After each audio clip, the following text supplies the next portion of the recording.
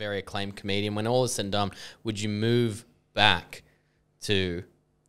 Fuck, what's the Corowa. town called? Yeah, my brain went completely blank. Trying to make a living, working hard to get to heaven, where I come from. Oh yeah. Hello and welcome along to the Community Notice Board. Let's do it. Welcome everyone to another episode of Community Notice Board Podcast, a podcast about the suburbs we grew up in, landmarks, histories, local legends, and coming-of-age tales. We got a very special guest today, a very funny comedian. He's on Fox Sports as well. It's Andrew Barnett, everyone. How are you, Andrew? Boys, I am hungover, but doing well. I'm excited to be here. I was just looking up your credits, actually, and because that doesn't take long. Yeah, well, I was like, oh fuck, what's the name of the show? And so I looked up Narrow World of Sports, and I don't know if you know this about the Wikipedia page for Narrow World of Sports, but it says it describes the show and then says in December 2018, James Rochford, and then in brackets, brother of well-liked and more successful Andrew Rochford. Yeah, I know. That's a weird How slam good to is put that? just on Wikipedia. It's like almost like expected then to say, and handsome, funnier co-host Andrew Barnett. And then like the edits are A. Barnett. Mate, that's whoever updates those pages is very, very, very, very honoured. I don't know who does it or whatever, because we had to look it up for something once for the show. Because we had an idea, but the person who was doing it was putting all the ratings up, and had they do the overnight ratings within 2 days of the ratings being published. Right. Like, what is your life? this person? Yeah. It's like, honey, you come down for dinner. Hold on, mate. I got to do the ratings. I need to know the non-metropolitan ratings. Oh, I fucking made a typo. Oh, I love it. Yeah, I love it. When that's it brings us really to this pod really, because we do a lot of research for this pod, and so I'm trawling through all the Wikipedias and even some of the fucking old historical detailed information that I assume no one really should ever care about until we do a fucking podcast about that town, and we want to find every little funny detail. But you're from Corowa, right? Yes. Corowa, is it? That's how you pronounce it? It is pronounced Corowa, a little town nestled on the banks of the mighty Murray River, down on the New South Wales Victorian border. Home of Federation, I'm led to believe. Birthplace of Federation. There we go. It's something we're very proud of. I bet you that you got drilled into that every year in school. Is that, mate? I actually that was a big thing, because Centenary of Federation. I don't know if you guys remember the celebrations, 2001. Nothing else significant happened that year. I'm pretty sure it was just the Centenary of Federation. That's all anyone remembers. Yeah. But in the lead up to that, so I believe it was in 1896 they had the first meeting to discuss federation. It was held in Corowa. Because before that, Australia wasn't so much a country as just a bunch of different colonies. Massive pain in the ass, from what I learned at school. That if you wanted to take a cake across the river to a relative who lived in Waganya, you'd have to pay tax on the cake, flour. great excuse if you don't want to go to family events, though. Exactly. I can't afford the toll to come to my nephew's 4th birthday or whatever. So they were really the border towns were really pushing for it, right? Yeah. That's why bit of trivia for you. Albury apparently has the longest train platform in the Southern Hemisphere. Because back in those days, Victorian trains ran on a different gauge to the trains in New South Wales. So if you caught the train from Sydney to Melbourne, you had to get out, walk along the platform, and just get on a completely different train in Albury, so you could cross over and go to Victoria. Jesus That is Christ. insane. But an incredibly lame thing I did was when they announced that they'd formed the committee to discuss the celebrations for the centenary of Federation. They announced that I think it was Barry Unsworth was going to be the chair of it, former New South Wales Premier, and they were announcing it in Centennial Park at a bit of a media event. And myself and some other people from Corowa High School were sent up as representatives of the birthplace of Federation to do the Federation rap. This is like the original Hamilton. Yeah, it's coming out fire. There was the young Lin-Manuel Miranda just going, you know what? I got an idea. Do you remember any of it? No, well, Quick was smart. He knew what to do. He said, and then it was all about. It was About Dr. all Quick. Dr. Quick. Yeah. Is there any conceivable way we could find the lyrics or a recording of it or anything? I don't know because my brother. It was a bit of a family thing because a few years before, when the anniversary of the meeting in Corowa happened, we were visited by then Prime Minister Mr. Paul Keating, the Right Honourable, and my brother performed it in the Corowa courthouse where the meeting took place. They performed it for him there, and you know how much he loved his rap. I believe his second title was Sucker MC. I was like, got to bring this to Sydney. You're on tour. That rules. Got respect to him though. I went to get his autograph, and he was trying to talk to someone, and I was just a kid, sort of just hanging around, trying to get his autograph. Yeah. And eventually, he just turns to me. He goes, "What?" And I said, "Can I get your autograph?" And he said, "Yep, there you go." Signs it. He goes, "There, now go away." After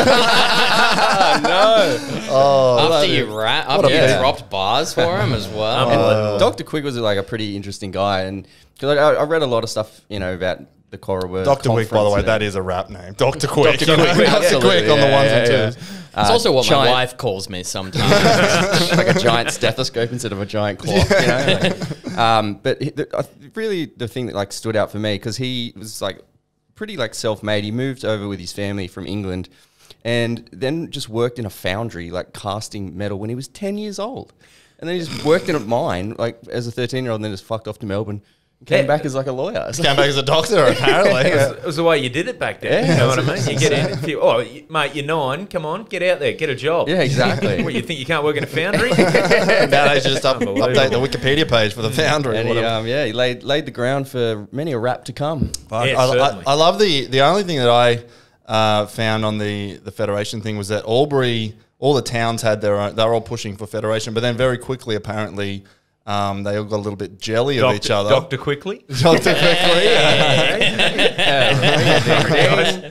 But basically, because someone in the paper for Corowa were like, we're going to have the Corowa convention. It's going to be here. And then someone was like, hey, maybe Corowa could be the capital of Australia. Yes. And Albury cracked the shits. Big time. And they got real snarky. And then Albury, the guy in the paper, one of the... Albury people were just like, they're far from happy with the decision.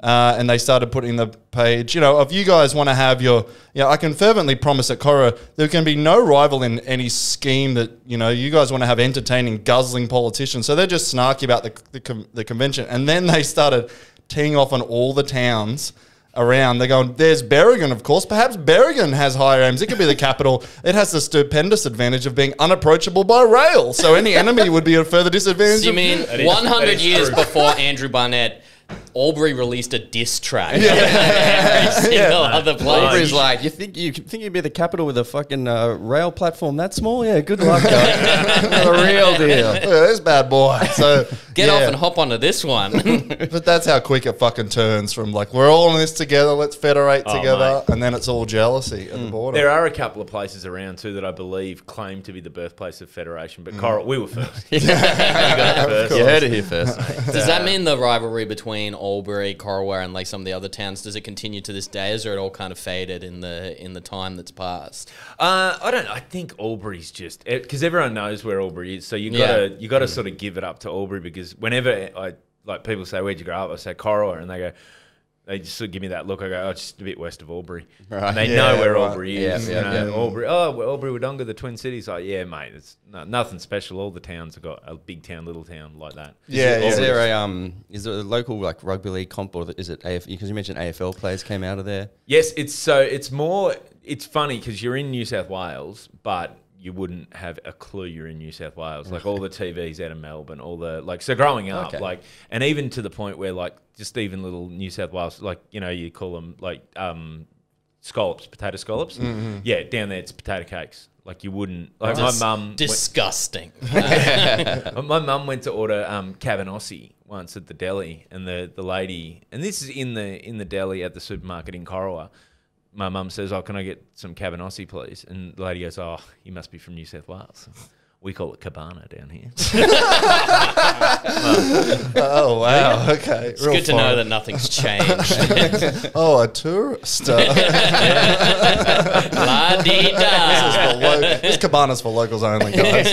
I did see going back through the paper and because it is an AFL in town, right? I mean, in terms of at least We did have a sport. rugby league team, but they weren't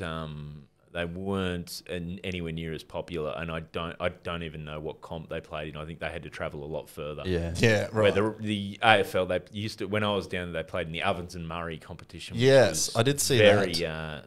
very strong in its day. Right. Yeah. Well, I did see that. It seems like there's a bit of some quite characters that played. There was a young man, William King, who played for. It was called the Border United, I think. Oh no, so he played for Corowa, but he got caught. He basically punched the referee flat out. Yep. He pled guilty. Had it coming. Had it coming. Apparently, said the referee called him. Said, "I don't want to deal with those pack of." It says underlined, but then later on it says bastards. So obviously that's what it meant. But then apparently he was fined a couple of pounds, and the amount was immediately paid by the local townsman. So that was like, no, this guy fucking punched the ref. Good on him, you know. I remember when I was at high school, there was a school game. A couple of guys from out, like they must have been in year 11 when I was in year 7 or so, punched the living shit out of a guy that they were playing in a school game in Albury, to the point where there was a local news story and they interviewed the kid in hospital. Yeah. But once again, had it coming. Call me, boss. But then, so it was for a while. Border United was the football club, and they sort of changed their name to Corowa a couple of times. But because it was sort of Corowa and what was the town on the other side of the? So the town directly the other side is Waganya, but Waganya is like 500 people. So that was Corowa Rutherglen, which is just sort of a little bit further over the border. The Corowa Rutherglen Kangaroos. Right. But so this is 1904, 13th of April, and they had a general meeting with the Border United, and they, owing to the apathy shown last year and so far this year, have decided to disband the club. So mid-year, they've just packed it up and they're like, fuck this shit. Coming last. And then 5 days later, they had another meeting. They decided to reform the club. And they're like, all right, we can... Not as apathetic as we thought. Yeah, we got nothing else to do, okay? And then the next year... You know what's happened there? That's the ultimate equivalent of Dad being like, right, I'm turning this car around. Yeah. You guys can't we'll be good. We'll be good. We won't be apathetic. And then, like a year later, they disbanded again after another winless season. And they got the band back together 2 years later, and then they disbanded again. Right. They're just fucking every What they time need is a good old-fashioned ref bashing just to bring everybody together, raise a bit of money. What was that? Yeah, sorry. Well, because you mentioned Rutherglen, and that's it seems like the sort of Corowa Rutherglen team has been around for a while. Because this is a bit of a long one. I'll do a bit of a sort of abridged version. This is Ghost Gossip from a story from in the 1800s in the paper. In the Corowa Free Press? It would have been, yeah. So it starts, despite the efforts put forth to solve the Rutherglen mystery of the individual who's either playing at Ghost or demented, still remains at large. He appeared last Sunday evening at Rutherglen between the Railway Bridge and Douglas Star Hotel and put his arm around 3 young ladies who happened to be passing along the road. Wait, so the Corowa Free Press reckons this creepy pervert is a ghost? Yes. Very convenient. Does this guy work for the Corowa Free Press as well? It's a ghost with long arms, too. Yeah, absolutely. No hover hand or anything. It's really grabbing. The young ladies screamed, and their cries attracted the attention of the Reverend E. Stegel, who was driving a buggy a few yards in advance. Before Mr. Of course he was. I was a few yards. That's a bit Come on, a reverend. No reverend's done anything. Measure my arms. They're short. That's the Scooby-Doo moment at the end. Where it's like, let's see who this ghost really is. It's the Reverend. But basically, there was a copycat then. So after that... the fact that someone had been playing Ghost at Rutherglen influenced another weak-minded creature who determined to do likewise. On Sunday night, a man who had made himself to appear about 8 feet high and who wore a snowy white beard about 2 feet long visited Sugden's Woolwash near Corowa and knocked on one of the doors. As soon as it was opened, he glided away and knocked again. And so this guy's, it's just a prankster, basically. This dated 24th of December, though. That guy Bit of Chris Kringle about Left it. some presents down the chimney. And And then it just goes on and on. It's apparently happened for a long time, and they would just appear, and the town sort of got together to try to fight them. And because there is a lot, like it goes for a few pages, and there's a lot of this ghost harassing young ladies. Yeah. So I think this guy. But it's also just any mysterious crime is the ghost now. You know what I mean? Like someone shat on my door, out there's a ghost. You know, like it's just the cops just like don't want to solve any crime. He's just like, oh, another fucking ghost. You know. But it's weird just to have that. Like, there's one account of the ghost doing essentially a knock and run, and the guy comes out and he just leaps the fence. And it's like a ghost isn't going to be just going over a fence. Caught his pants on a nail. You know, he can't go through it. Was it growing up there? So you left there when you were. You didn't, like 16 or something? Yeah, 16. Yeah. So my old man was a teacher, so we moved down there when I started. So when I first started primary school, we moved there in I think it was very start of 87, and then we left at the end of year 10. So you had a pretty formative growing up there. Yeah, that was probably the place where I'd say I grew up most. And were you sort of, was it a town where it was so small that kids bored shitless, get up to all sorts of mischief sort of thing? Or because your dad was a teacher, maybe it was, pull you into gear a little bit? Or No, not at all. It was... get out and put your ghost costumes on. Yeah, exactly. Mate, you should have seen the number of ghosts. That's all Halloween was. It's just everyone gets together and gets to... No, we used to... It was one of those... It's a good town in that it's not tiny. I think there was 5,500 people there. So it was big enough that there was stuff to do. But because... it's on the river. There was, had a decent golf club. You had, there was stuff to do. We just get on our bikes, ride wherever, and I was only thinking about that the other day. I'd spend summer holidays, in early high school or whatever. Get up, jump on my bike, go to a mate's place, play cricket for a bit, ride down the river, go for a swim, or go to the pool, go for a swim, ride up the supermarket, torture the poor bloke that worked the tucker bag. We used to do this thing where this one guy thought we realised what happened. He thought we were trying to steal, and because we weren't, we thought, let's have fun with this. So what we do is we go in, right, and they used to be able to buy individual cans of soft drink. Yeah. The no frills soft drink for 20 cents or whatever. But if you bought them refrigerated, they were $1. So what we do is we take them off the shelf, go chuck them under the frozen peas for 20 minutes, and then we just have some time to kill in the supermarket. So we'd wander around. We'd have our backpacks on because we'd have a towel or whatever in there. And so this guy was convinced we were stealing.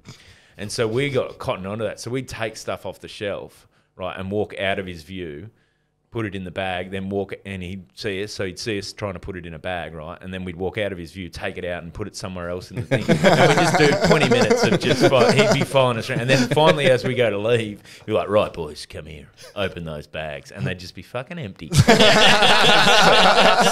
much fun. Oh, that's fucking so great. It's all the fun of shoplifting without the... getting caught. Oh, I love... is it one of those towns that everyone sort of half knows each other? It was one of those towns where if you didn't know someone, they knew some. There's a few families that have lived there forever, and so people know each other, know cousins of so and so or whoever. It's one of those towns where you go, you know who this bloke is. And they go, no, I don't know who you're talking about. Yeah, no, he's so-and-so's cousin. He went to... Oh, okay, yeah, no, I know that. Sort of 6 degrees of separation style. Right. And sorry. Oh, I was going to ask, did you guys ever shoplift anything? Oh. I did when I was very young. I think it was a toy gun or something from Woolworths. Woolies had a toy. I don't even know if they do anymore. There used to be a little part of the aisle that had a lot of toys. And I would have been 4 or something, right? Yeah. And Barnett gets them for his kids. I get them for me. Actually nicked something from one today. So yeah. But I was there with my old man, and I wanted whatever it was, so I just put it down my pants and walked out. And as we're walking along, I pulled it out and was like, "Dad, look what I got." And he's like, "What did you do? Did you steal that?" And I was like, "Yeah." And he goes, "Fucking hide it." So I put it back down, and I went straight home, and I was so nervous that the cops are going to take me away that I went and we had a little box with all the toys in it, and I put it right at the bottom and just never touched it again. Buried treasure, there you go. I just love, just in the mirror, on the security, stuffing toys down your pants, go around the corner, take them all out, get the fucking security guard, show us your pants, boys, arrest this cunt. What about you, Al? I think I did something similar where it was a Kinder Surprise surprised that it had been busted open and the toy was like just the egg toy yeah, thing was there. And I'm like, fuck, I just want that fucking toy. I don't care. So I took it and walked out. And as I was walking out, you know, the fire extinguisher sprinkler things, and that I thought they were like some big like laser fucking security shield thing. nice. So I'm walking through and I'm like sweating bullets, and it's like someone's going to detect the plastic in my pocket, you know. But then I got out. I can't remember what the toy was, but it was like same. I had so much guilt. I did not enjoy it. Yeah. That's about as I love that in your head as a kid. You think that you know they've put all that effort into the alarms, and that the poor bastard getting $8 an hour is just stacking groceries gives a shit. Plastic thing An goes missing. 8-year-old kid is going to steal. Yeah. So someone had already busted it open, like you know, of course. Yeah, I think I stole a packet of Fruit Tingles once from a family-owned convenience store when I was wow, I think I was like when I was 13, and it's like everyone wants to be a badass in their own little ways. And of course, I chose the wimpiest way possible. And then like the whole way home, I was like, but it's a family-owned bit. Should I just go give it back? That family-owned business was the man, and you were sticking it to Yeah, but I used to have a mate who, like,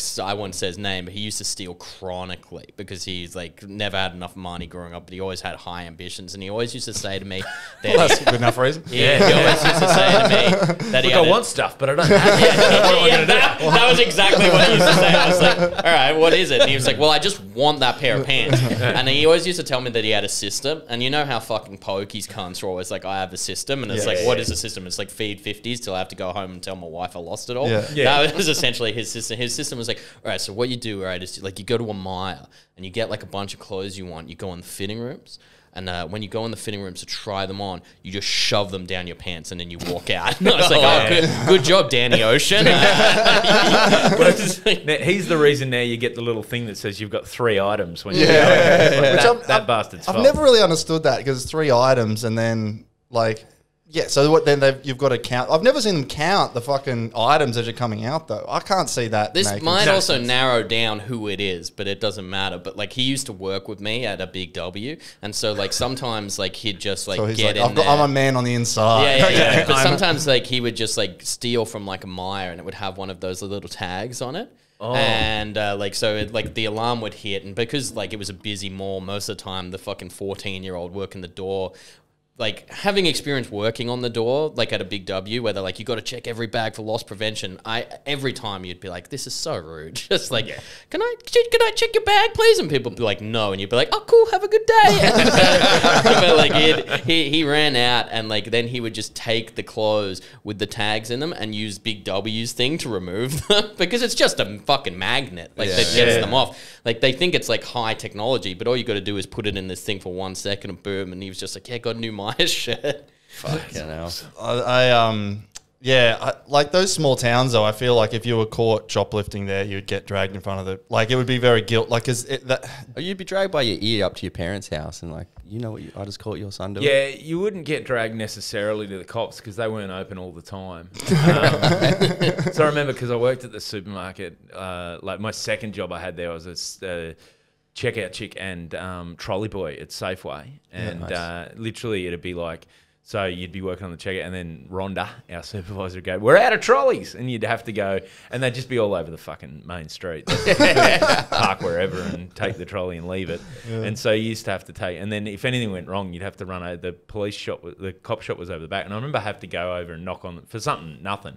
And it was just like, oh, it's unattended. And you'd press a button and a phone would ring in Albury. What do you need? this better be fucking important. Yeah, look, they're back in Monday. Can I wait till then? Yeah, probably can wait. Okay, cool. Good luck. And so you're riding your bike all around town. You're playing cricket, swimming in the river. I'm sure. times. I'm sure there's a little bit of underage drinking, which brings us to your beverage of choice. And you specified half warm VB. Obviously, these are cold because it's fucking hot today. The bottle shop charges you more for the cold ones. There's only some frozen peas at the bottle shops.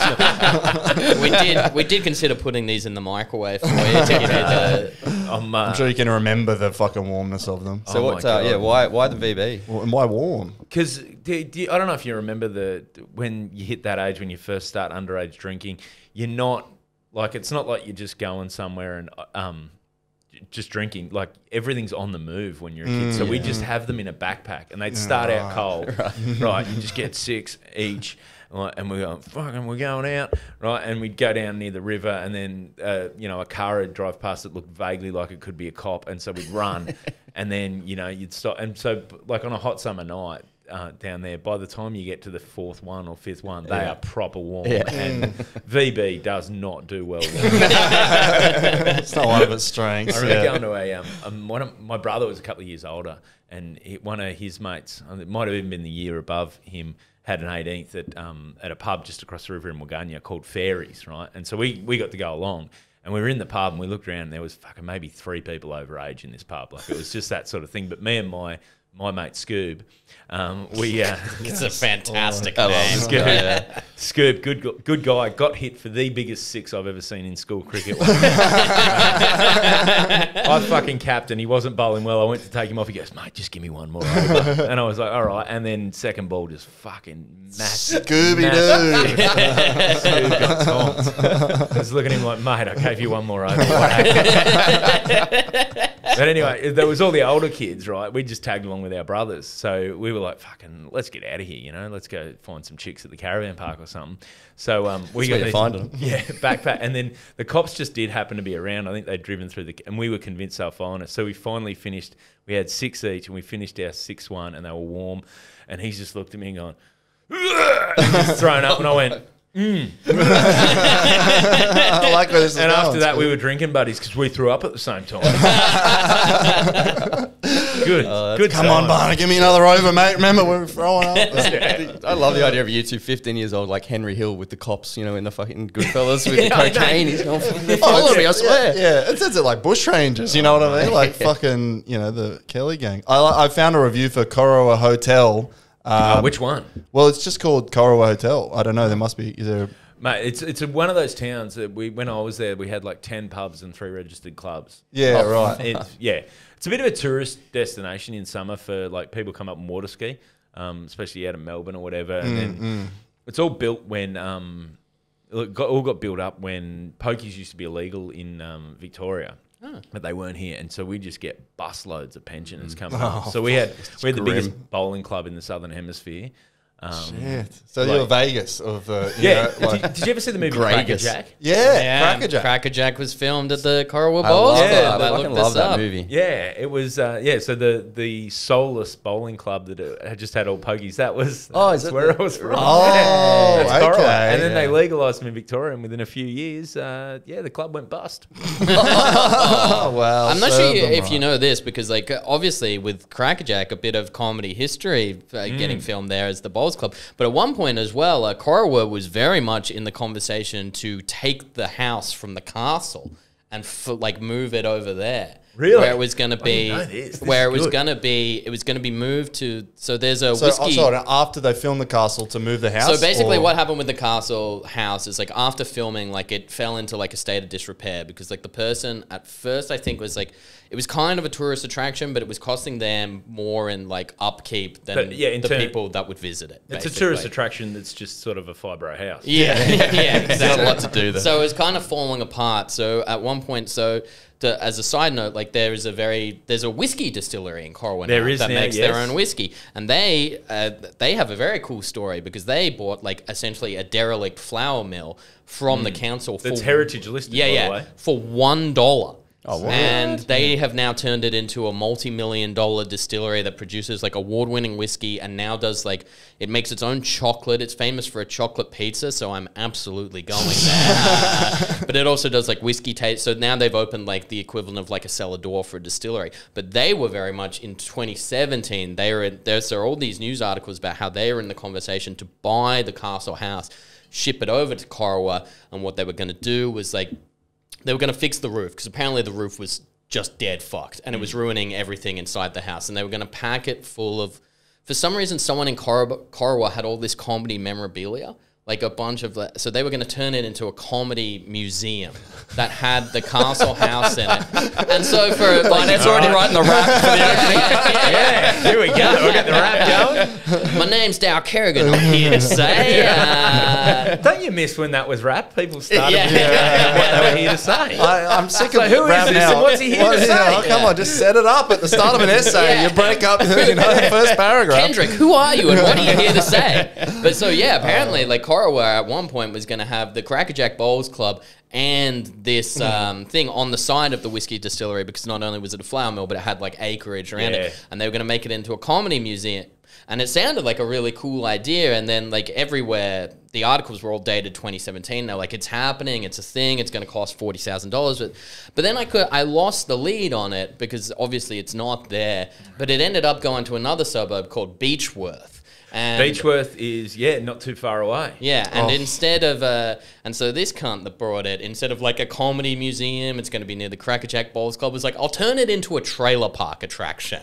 So he wanted to build a caravan park around it, and I was like, oh man, probably the greatest Australian movie all time, and now you've made it. That's fucking grim, dude. Like, let the guy, because apparently the guy in Corowa had like 30,000 like comedy related artifacts that he was going to put in there, like books and like stuff written by all these legends. Got to send him a headshot. He's like, listen, but he just writes back, I'll come back to you if I ever find space on the wall for your stuff. I thought about it. Seriously, I grew up there. No, Well, we'll see, mate. I like the I was idea like, because I was like looking it up, being like, "Fuck, I could get Barno some speaking engagements out of this one." I like awesome. the flour mill were like, we'll give you $1 for it, and then they're like, tell him he's dreaming, and then Beechwood are like $2. They're like, that'll fucking do. And then they just sadly like straight to the pool room. well, straight to the trailer park. Yeah, Such but a then, Beechworth thing to do. Too. yeah. Actually, Beechworth has a cracking bakery if you're ever down that Does way. it? Beechworth Bakery is like, it's renowned in the area, 2 levels. It's also where they took Ned Kelly when he first got locked up. They took him to Beechworth jail and then shipped him off to Melbourne to kill him. Oh, okay. It's a little. Didn't even let him get a sausage roll on the way out. Final meal. No, but you can get a Ned Kelly pie at Beechworth Bakery that has an egg baked into the top. Right. So the top of it, and somehow, and I've only ever had it once, they managed to make the egg a bit runny. That sounds good. So you're biting into a pie with runny egg in the top. I don't know how they did it, but genius. Why the egg in Ned Kelly? Is that a thing? No, Or it just- is. Mate, yeah, you know how he threw eggs at people. You know, Ned Kelly famously had an egg on his head. You know his last words, such as having egg on your face. I did find a bushranger around the area. Daniel Morgan was a famous bushranger. Mad Dog Morgan. Mad Dog Morgan, and a lot of unfunny things that he did, but I won't go into detail. He was a bit of a rough character, but I do like the description of the offender, which they did. The police put out 35 years, 5'10" inches high, long black hair, all these very detailed things about it. Long beard with tinge, long nose, very sharp, shallow complexion, brown spots, freckles, all this shit, da-da-da-da-da.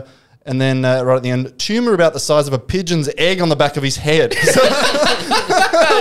start with that one. Buried the lead there. Mate, imagine though, you're walking down the street and you go, that guy got a tumour. It's about the size. It's more robin egg. No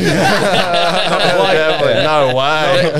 The pie egg should be the Mad Dog Morgan. Should be named after. Yeah, the pie should be called the Mad Dog.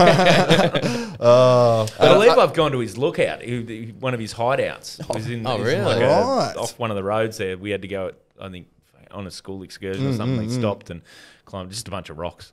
And up high where you could get a good view. Get a good view. He did do a lot of, but he just basically ran around robbing everyone. He was just, running out of money constantly. I love those. Your mate. You wanted shit. Yeah, he's got a system. But that would have been Corowa would have been a bit of a hit. Let's go on a school tour to see the local bushranger because the proud part of history is the local dodgy criminal that was around at the time. Yeah, there's because Gold Rush era too is big down there. Like it was one of the things we learned about in primary school. We did a week where we all had to our teacher did this exercise where we all were, okay, you're a prospector. And it was like basically a role-playing game for a whole week. You could like buy. Your And I ended teacher up- just wanted you to pan for gold so he could pretend. well, he did. He took us down. That year, a year 5 excursion, we went down to Ballarat, went to Sovereign Hill, panned for some gold, stayed at a place near there that reputedly had the water slide with the biggest vertical drop in the Southern Hemisphere. Wow. Biggest dip. And it was cool. We stayed at a weird caravan park. But yeah, it was, because the gold rush sort of around that area, sort of more south of Corowa in Victoria, that was part of where they'd bring the road, like they'd have to run the gold up from the goldfields. So there was quite a bit of bushranger activity in that area.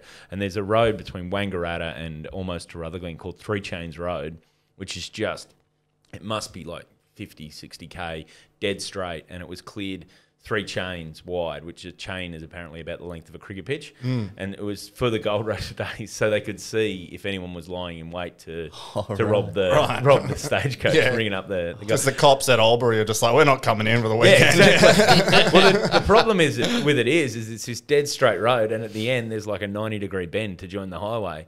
And so if you're not paying attention, you can just straight off the end of that thing. Right off the end of the highest. So you've got to fucking gradually bend. Not just, we're going to go 90 degrees here. Just back to the Corowa Hotel, I do have one funny review from them. Oh, here we go. John, 3 stars. Very good atmosphere, except Staying Alive was playing on repeat the whole night.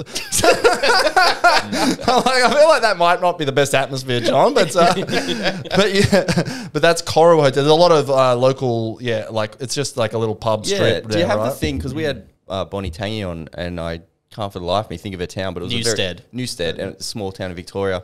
And she sort of said that if you drink at this pub, you don't associate with the people that drink at this pub. Do they have any of that? Like, yeah, there was a bit of that. Yeah, like you had your local, even though they were maybe a block apart on the main road. But people had their pub they drank at generally.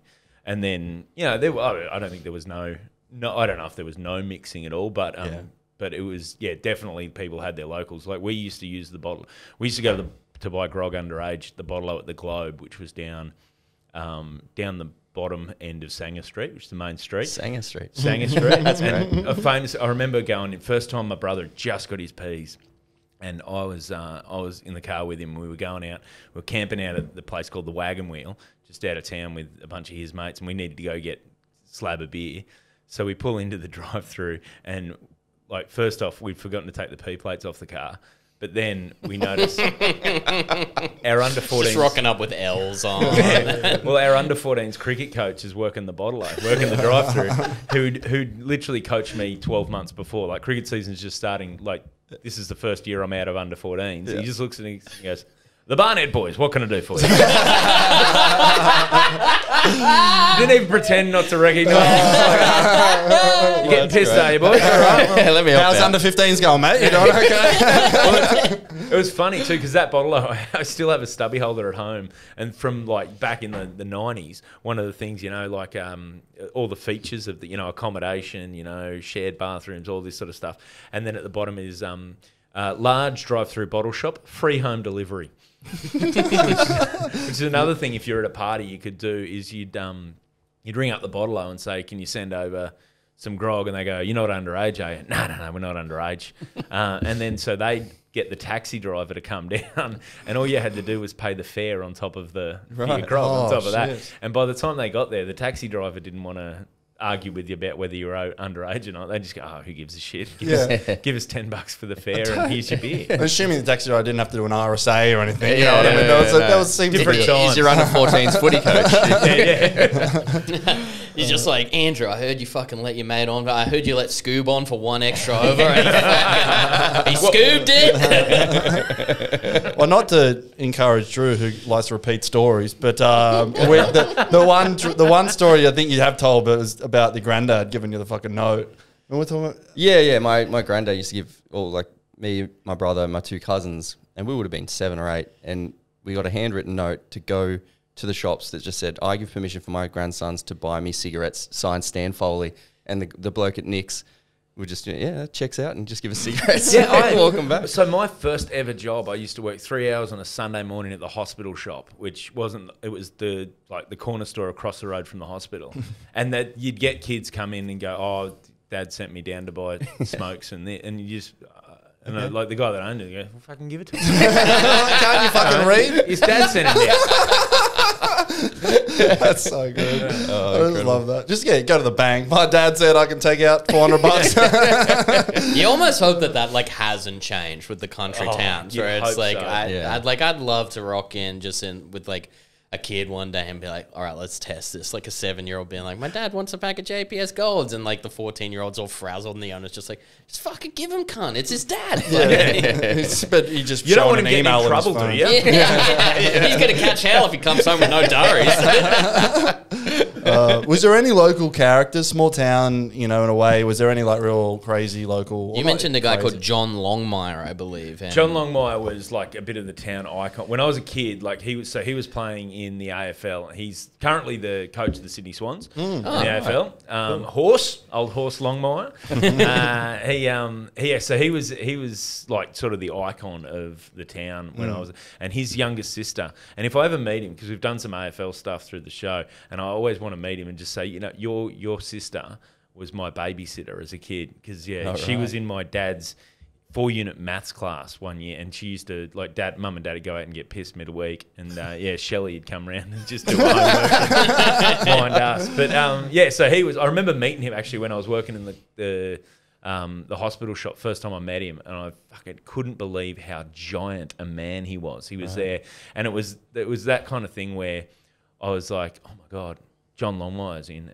I went home and I was like, John Longmire came in the shop today, and my parents already knew. His grandmother's sick. He's in town to visit her at the hospital. But that was the sort of stuff people just knew. Yeah. He's a good kid, isn't he? His grandmother. That's great. There was some weird characters, but it was like stuff like that. There was a lot of like, local legends, but in a good way. There was a guy. There was a bunch of brothers. One of them I went to school. Was in my year at school. Ended up playing in the AFL. But the Houlihan boys all great name. Yeah, so it was Damien was the first one to go. He got drafted, went to Collingwood, and then got sent back. And there were all rumours that he tried to hit on one of the senior players' misses at a team function, and all of a sudden he was just back in. But his nickname was Hose. They used to call him Hose, and so you'd see because people would go down and cheer on and that. So you'd have elder citizens like old ladies or whatever, so like, go on, Hose. Like, why they call him Hose? Should we put that together? Outstanding. It's like even the kids been like, Dad, why do they call him Hose? Should see him shower. Give it to him, Hose. Get Hose on out. Get Hose out here. Whip Hose out. One of his younger brothers his claim to fame was he played in the AFL as well, but literally started as an apprentice jockey, and over one summer grew like 4 inches and put on 30 kilos, and then just got drafted into the AFL. He's like 6'1". That rocks. I found one funny character. Just the name kills me, but this is back in the 20s or something. But it started off, I just saw this. How old do you guys think I am? Do you know this guy? Alfred Deakin. No, this guy, but it was the article is another unprofitable visitor. So they used to have back in the day that someone would come through town and run up a big bill at the pub and then leave, and then they'd do a report about it in the paper, right? That's outstanding. I know. So it'd be towards the end of last week. My dad gave me a note for it. Yeah. But it says there's a party last week called, and it just says in inverted commas, Barry, who visited the town in the early part of November last. He left with some rather unpleasant results to some of the local business people. The individual referred to put up, he basically got put up in a hotel, and he began to run up a massive bill, and his taste for good tonics was particularly marked. But he basically went on that he said, tonics. I know, he said some way he went about that he had a cheque or draft on him for £700. So he's going on about how he has this massive cheque. But then he also... Oh, yeah, that bloke's just talking to him. Mate, I'm so rich. Yeah. But it also Bottle says... service, this thanks. is how dumb Another tonic on me, please. This is how dumb the guy is. Everyone is. Though so comfortably fixed as having this amount, apparently he was not above borrowing a loan of £1 from the hotel keeper. So he asked, can I borrow £1 from you? The 700, it's in the bottom of my suitcase. Tied up it's in really bonds hard. right now. So I need 1/700th of this, please. So basically it says, however, on Monday, I love this, but he said, easily satisfied. Da, da, da. However, he took French leave from the place, which I don't know that was a thing, but to take French leave. Is that like doing a runner? It's like doing a runner, yeah. I'm bringing that back. Or like old school racism. Yeah, I know. Those bloody French. But basically, Sorry to take French leave, but I forgot my credit card today. but then he went across to Wagunya, and then he basically ran amok there on the hotel keepers. But this is where the character comes in. Fairies Bistro, probably. Well, Touched up. even better name. Then he took upon the quarters at the Angry Ant Pie Shop and ran up a massive bill. And then the proprietor of the Angry Ant Pie Shop, so it's going about Angry Ant Pie Shop, and he, this guy went, and I was like, what the fuck is Angry Ant? I found out the owner of Angry Ant is Angry Ant. That's what he calls himself. And he had written into the newspaper of this huge scandal about a swimming carnival. So he writes in. Fucking hell, this is involved. Yeah. So he writes in basically, and I'll summarize it, is that Angry Ant writes in saying that there was a swimming carnival and that. Can I guess? Yeah. Angry's not happy. He's furious. But basically, he was a spectator across the river at the 40-yard race. It was won by a little boy called R. Baker, but although the management of some part, they decided to race the race again, and the boy Baker won it a second time for some other trivial complaint. And then they asked him, and he had to run it another time. This is for a £5 prize, which they did not give to him. And I would like to ask the public if they call this whole thing a clean sport, and I'd love the promoters to explain why they would not give. Signed by Angry Ant, aka C. Baker. So it's his bloke's dad, right? So Oh, man. then people, Nobody likes the Baker family. but people start writing back in. The Spectator writes Oh, it in. explains why he owns a pie shop, though. He's a baker. Yeah. He's like, I'm going to own an ant farm, right? But so his son, from the sounds of it, legitimately won a race three twice. three times. Yeah. But then they explained that basically what He was happened. 34 years old. What happened was Spectator writes in and says there was a handicap which was not adhered to, and that's why it happened. Also, I see you admit you watched it from the other side of the river. Well, from Victoria, you obviously then didn't have to pay the fare to watch the race, so you're cheating the fucking Spectator's sticking it into him. And then basically they come out and they explain it. But I love this one. It goes back and forth about 5 times, but this is the best start. This is from Angry Ant again. To the editor, Sir, the secretary of the late swimming carnival seems impregnable to the sting of the Angry Ant. By not giving the desired information, why this boy has not won the thing. And it just goes on. And then he says also a letter appeared in this day by Spectator who is not explaining why. Again, he states the little boy was asked to the Spectator said he only had to race twice, not 3 times. And he says, I was there, I know. So Spectator's knowledge could be placed in a nutshell. But he must have more in his little back parlour than he shows in his front room, which I think implies Spectator must be like the organizer and not a spectator. Yeah, right. And then this is great. So he says, why not pay the little boy who won? Son, Yeah. But he says, I might rather pay than have my own name besmirched on such a trivial affair. I would pay it from my own pocket. Although I sell pies in the street for a living.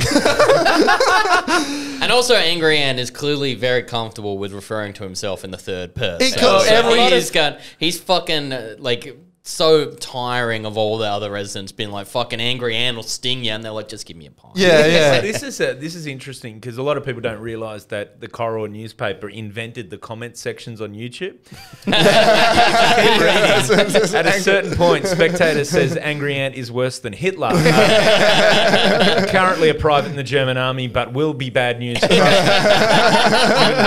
1920. But yeah, Young man really into painting. a little ant avatar there as well. But there's more to this, but it basically goes back and forth. And also Angry Ant also says, I wish to inform Brunton Fullman, who signs himself as Spectator. So he's just doxing this guy as Spectator. Yes. But This is just complete again. So I was googling angry This has ant. had to happen over the course of like 3 weeks. Oh, Yeah. Probably honey, longer. Get the typewriter. I'm in an argument. The swimming, Ant's angry. the, I'm angry. the swimming carnival do reply The themselves. wife's just like, Ant, So stop. what happened was that there was supposed to be a handicap. She's like, should've please married call me Angry Ant. She's like, what happened to the loving ant that I married?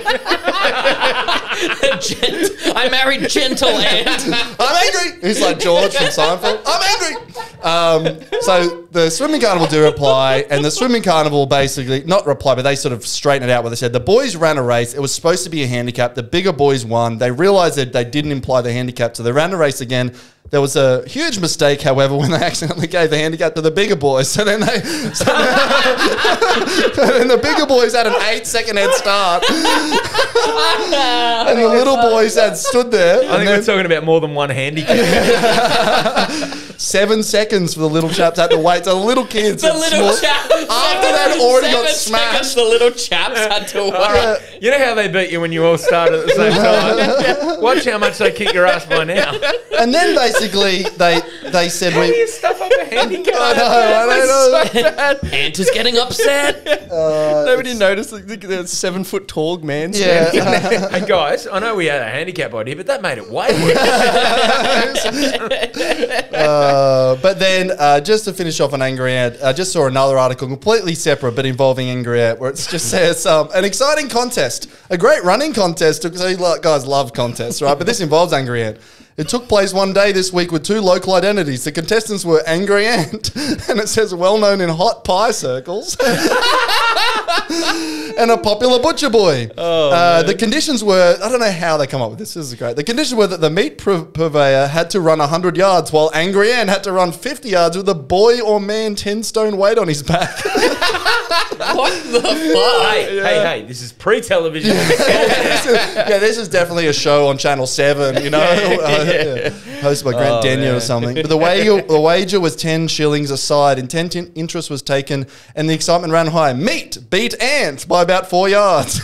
So the butcher beat Ant. As a result, another challenge has been thrown down. One person has challenged another to race a mile, one person to run the distance, while the second person has to do it on horseback. However, the second person has to drink a cup of hot tea before he starts. so you have these just Famously random make you rules. worse at horse racing. No, like I think they mean go, and you got to scull the Yeah. tea. While Right. the foot runner so far is you the don't think favourite. it's first cup of tea in the morning? Oh, no, now I've got to take a shit. Then get on the horse. The foot runner so far is the favourite. So Wow, there you go.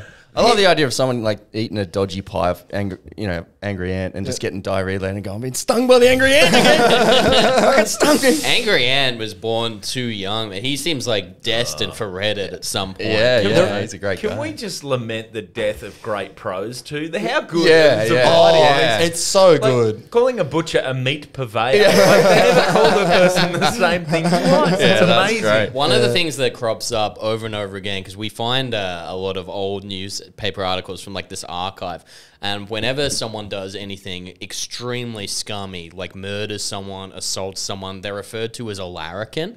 it's just like oh, the expression's changed. Mate, Yeah, you yeah, couldn't yeah. believe what this scallywag did when he did. Unbecoming of us. Oh man, this scamp glassed a guy to death. Yeah. He's incorrigible. Well, it seems like the whole, taking French leave, if you will, is a bit of a Corowa tradition. Oh, here we go. Because this is titled Corowa Mystery.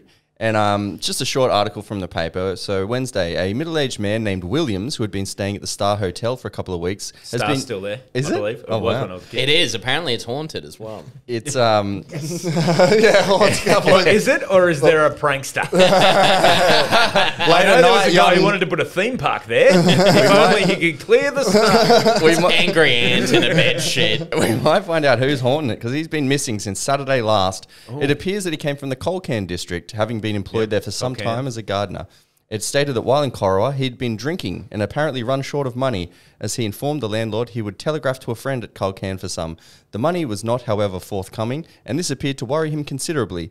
It was his custom to have his nip early in the morning, and he was in the habit of going to the bar in his pajamas and an overcoat. As you do. On Saturday This guy morning... sounds like he rules. Yeah, and he sounds like the dude, from Big Lebowski. On Saturday morning, he was so dressed, and no notice was taken of him. But during the day, his room was visited, and his clothes were found to be strewn about the floor. During Monday, his overcoat was found on the bank of the river, which is in such a swollen state that nothing can be done in the way of dragging. A search of his clothes failed to bring light to anything respecting the man.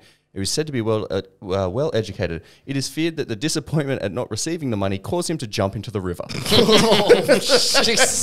guy was like, "I'm good for it, I swear." One other funny thing I found, which is a strange occurrence at Corowa, which it's more just a funny inside of technology back then. But I think what happened was that very early on, obviously electricity was in, came to town. But basically they changed the coupling at Albury, the current that they were getting electricity from. After midnight on Saturday, they switched it over for some reason, but they accidentally switched it over the wrong way. So all the motors in town ran in reverse. So the butchery had meat thrown everywhere all over the cutting room.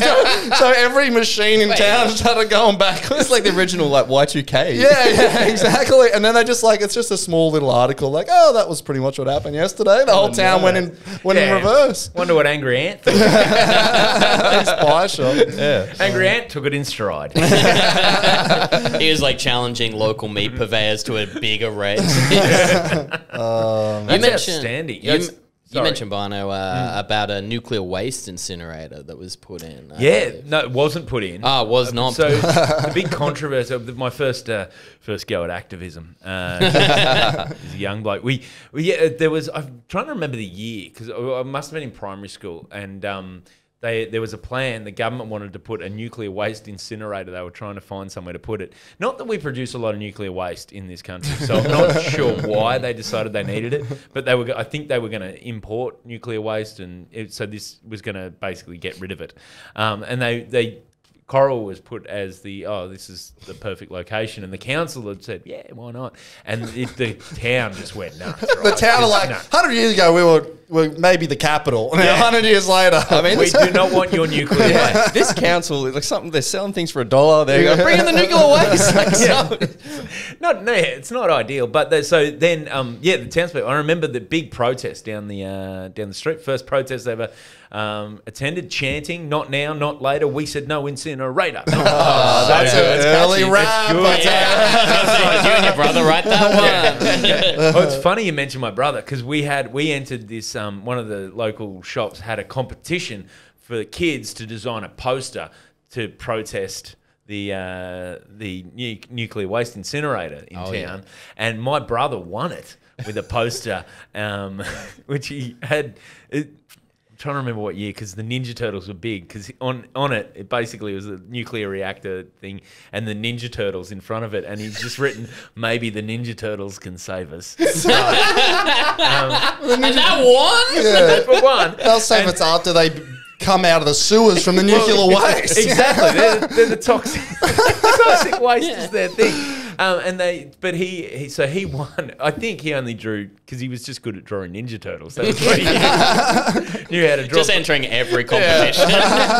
But the prize he won was it's bizarre. He won a grand piano shaped telephone. Like a telephone in the shape of a grand piano. So the grand piano, the flap sticks up. So that's your receiving. Yeah, for a young fellow who's still at home, right? Who just loves Leonardo and the gang. And it's a landline, of course. And mum and dad are like, no, we're not putting that up. So my brother just had in his room, and the keys would make the like the different sounds. I love this phone. So along the keyboard, there would be the numbers, and you'd dial them by basically play a little tune to dial someone, and then pick it up. That's like, here's $10. Go down to the reject shop, get the prize. The ceremony's in an hour and a half. The reject shop wasn't open yet. Then when we got the reject shop, there was a line.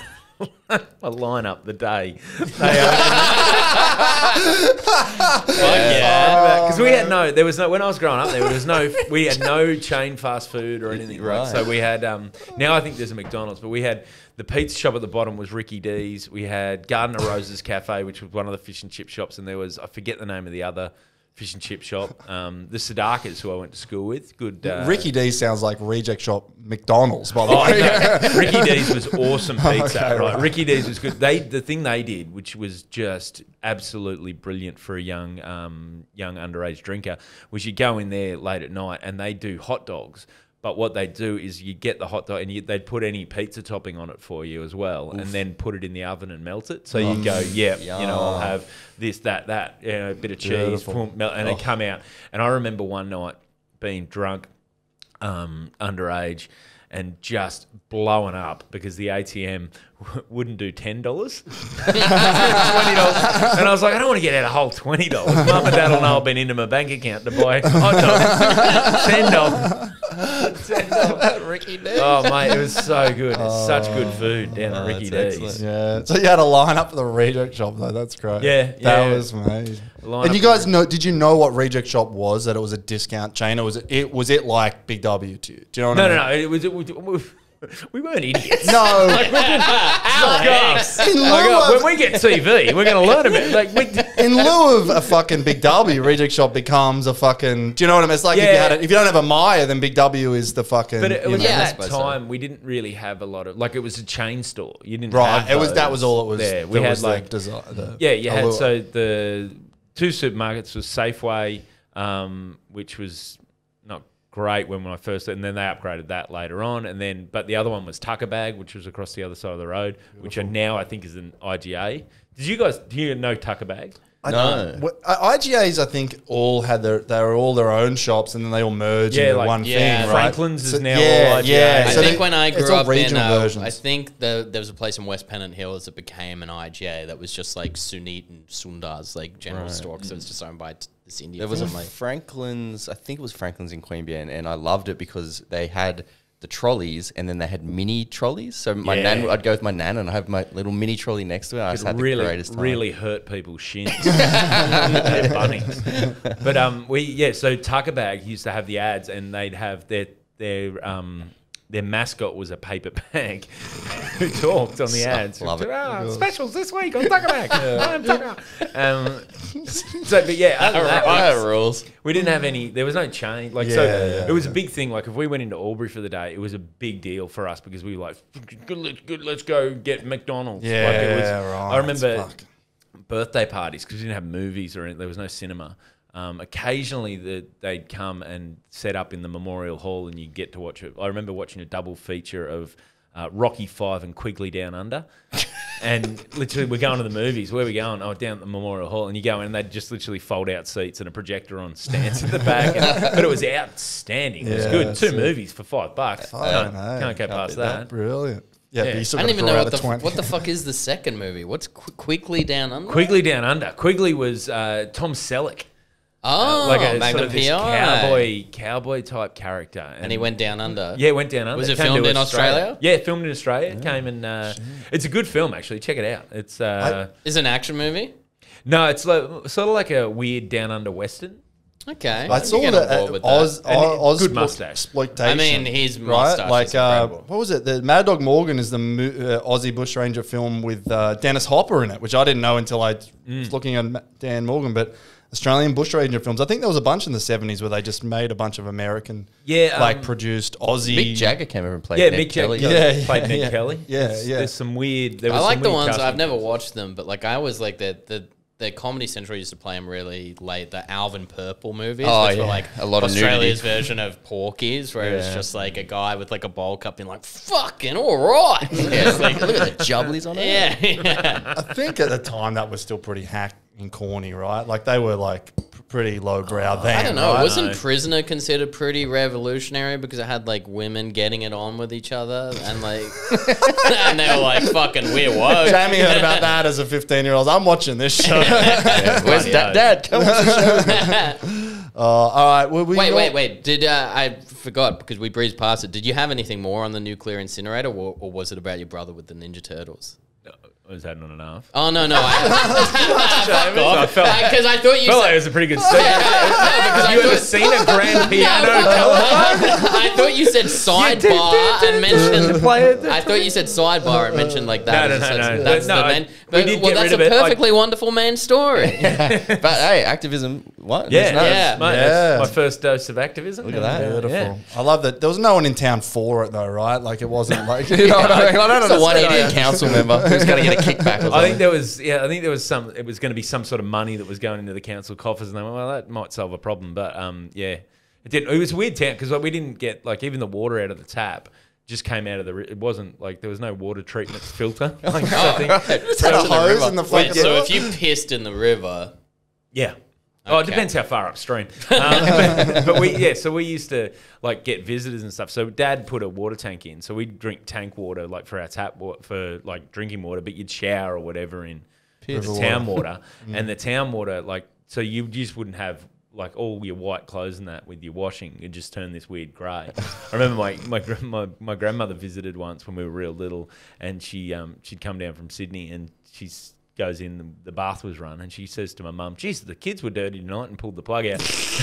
And Mum goes, they haven't got in yet. And no wonder the council's like, someone was Yeah, like, you hey, these guys will have a nuclear reactor facility here. They couldn't give a flying fuck about it. Oh my God. I mean, we normally ask a couple of questions at the end. We start with one question, which is, I mean, if someone's going to Corowa, listening to this or us, what would you recommend for a day out in terms of things now, I suppose, if you're not sure if they're still aware, but basically morning sort of, for breakfast and then lunch and something to do at night. Okay. Yeah, I haven't been back there in a while because all my family are now in Newcastle. So I'd probably say get out to the golf club. For a hit. It would be beautiful. One of the series of clubs called the Great Clubs on the Murray. Real good golf courses. So it's a nice 27-hole golf course. If you can avoid playing the front nine, I would because it's super fucking long. It was a lot a of nightmare space as a out kid. there, It was a nightmare as a kid. They had a par 5, I think it was the 8th, which was like, I'd go about 400 meters and then dogleg. Like, it was like almost a 600 meter par 5. Which, when you're 11, that's a lot of And you're shots, dragging you know your what I buggy, mean? right? Yeah, You're not yeah. even, you've got your parents there being like, "Fuck." you pull out a card. It's like, what? Par 19? What the fuck is this? That's what Dad could drop you off in the morning and go play 9 holes. I'll see you in 8 hours. So go have a hit of golf if you're into golf. It's beautiful. Go down to the river. Check out there's some beautiful parts of the river around there, like the Murray River. If it's hot, go down to the caravan park and jump in the lagoon, which was one of the things you used to do. Is go in. There's a little lagoon in the river where, on a super hot day, what was good to do was just walk into your neck and just stay there. and walk out, hopefully, Yeah, right? walk out at some stage. Good rope swing, go muck around on those. And then probably, I'm just trying to think of, I don't know what restaurants or anything. I remember when we were kids, the golf club used to do a good buffet that Mum and Dad used to touch up because this is back in pokey days. You go out and I think it was kids ate free and it was $4 for adults and they give you $3 to play the pokies. Yeah. Oh, really? You had to put them They're through the getting most of that pokies, $3 back. so. 100%. Did throw up a couple of times leaving that because all you can eat desserts. Who's going to Jeez, after you've just done 5Ks doing the fun of 9 holes or whatever. I assume at the end, like you go to the pub, then you go to Ricky D's and get a fucking hot dog. Yes, with a whole pizza definitely on it. do that. And visit the whiskey distillery. Yeah, the whiskey distillery sounds great. If I you know, would like yeah. to Really give us good. some free whiskey, I've never I would been love to that. like the Murray River, like any of them, but between this and we did a Chuka with Luke. Oh, Chuka's gorgeous. I want to too, go to just all down these the places. river. They Yeah. sound like great towns. Yeah. Yeah, we're going to do a Chuka. regional tour. Echuca now has a Beechworth bakery, or did about 10 years Oh, ago. they're when I was going expanding. through there. Yeah, so they opened, instead of just going, Echuca Bakery will have the same management. Yeah. They went, nah, it's fucking Beechworth Bakery. Yeah. Well, it's like Burke Street Bakery Burke Street here. Bakery, Yeah. And another fucking Get a everywhere. fucking mad dog in ya. Yeah. So we have one more question. Yep. So when all is said and done with everything, Barnyard, you have fucking every show on Fox Sports now at the end of your career. You're a huge celebrity commentating on sports. You're a very acclaimed comedian. When all is said and done, would you move back to... Fuck, what's the Corowa. town called? Yeah, my brain went completely blank. Oh, no. Would I we move haven't brought it up These in a while, VBs so- have been supercharged. I might. I haven't really thought about it. I don't, because I haven't been back there for so long. But I certainly would, like, it's the kind of place you could, like, I could see Yeah. myself if you, especially if there's a comedy museum. That's what happens. Do the odd tour too. It'd be good too, because after a career, you'd like to think you could be, this is so and so, gigged with him. Just be that tour guide. Put yourself in every story. Here's a 5-minute set from Mike in Hand of Mine. It's like, actually, mate, I got my headshot here framed. There's a bit of space over on that wall. Cover the town hall. If you want to contact Andrew Barnett about establishing a comedy museum, please Yes, do. absolutely. We'll come down. We'll do some live Oh, shows yeah. there. I'll remember the town name when we do it. All right. Do you want to plug anything before we yeah. go? I mean, Nah, I'm all good. I have been doing a podcast called the Professor and Barney podcast, which is on hiatus at the moment, but we'll probably come back around the Great time pod. the footy starts again. Beautiful. Which basically the premise of that is that we find something that's happened in the sporting week and we dive into the annals to see whether it's happened before and just find weird stuff. and it's a very that's funny happened. pod. I'm a regular list. Oh, good. Oh, yeah. I love Nice. Thank you. You're the one. That's good. The whole premise is basically set up so we can say annals everywhere. Fuck, why didn't we think of that? Oh, man. Yeah, guys, you guys dive into the annals. That's what it's called. Explain my Google search history. I misspelled it. We love Anal around here. Andrew Beautiful. Barnett, thank you so Thanks much. so for much, appearing. Brian. That was great. Thanks Please share the podcast around, Yes. rate it on iTunes, Tell 5 your stars. friends. Please tell all your friends. Let us know if you enjoy the pod and you haven't yet. we're We love hearing we're from getting people. messages and we love them. So. Yeah, it's Yeah. really sweet when Thanks. people tell us they like the pod. Follow us on all the socials and all that stuff. Thank you very much. Thank you. We'll Thanks, see you everyone. later. Bye. Bye. Bye. Yep.